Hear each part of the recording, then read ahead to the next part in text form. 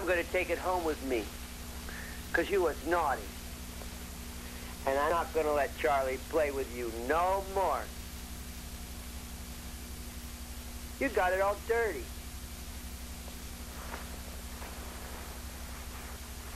Just behave yourselves from now on. Bye.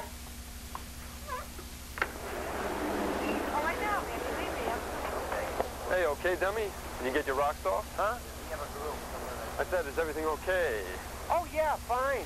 They're quiet now. Oh, that's good. Sorry, those fucking tramps, man. Another candy bar murder. I thought out here in the country we'd get away from all this gruesome nonsense. Yes. Isn't it awful?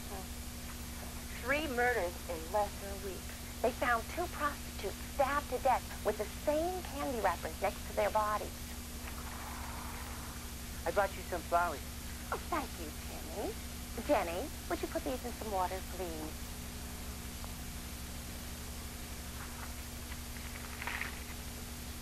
Timmy, why don't you get me some more flowers?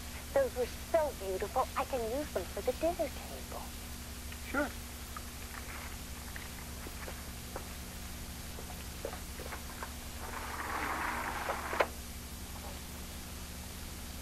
Jenny? Yes, Mrs. Benson. Did you see the knife that Timmy had? No, I didn't. Is it yours? I don't own a knife. Jenny, get me that newspaper, quick.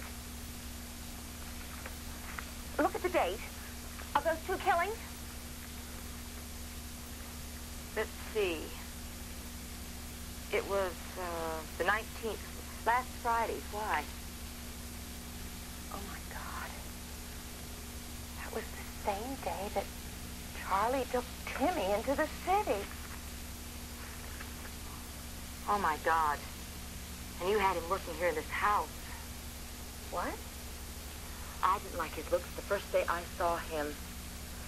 Charlie must have given him that knife just like he gives him those candy bars. We must make sure. Then we'll get the police and have them pick up that Charlie and put him where he belongs. Wait!